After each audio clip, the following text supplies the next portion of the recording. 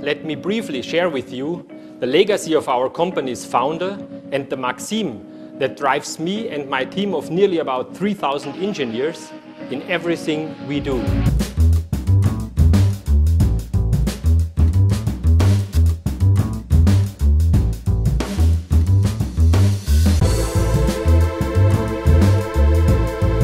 Well over 100 years ago, at the tender age of 23, Ferdinand Porsche, who would much later found his own car company, invented and patented an electric motor that directly drove the hub of a vehicle wheel. His Lohner Porsche was the world's first advanced electric vehicle and was the star of the World Fair in Paris in the year 1900.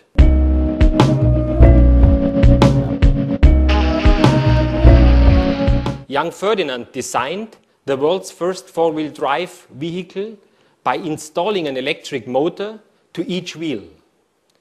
Not unlike today, what brought an end to a promising career of the electromobile was its Achilles heel, the battery.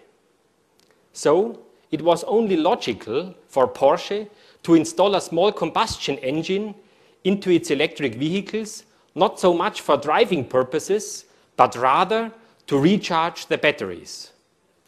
Thus, the world's first hybrid car powered by Porsche hit the road in 1901, and he aptly named it Sempre Vivus, which means lasts forever.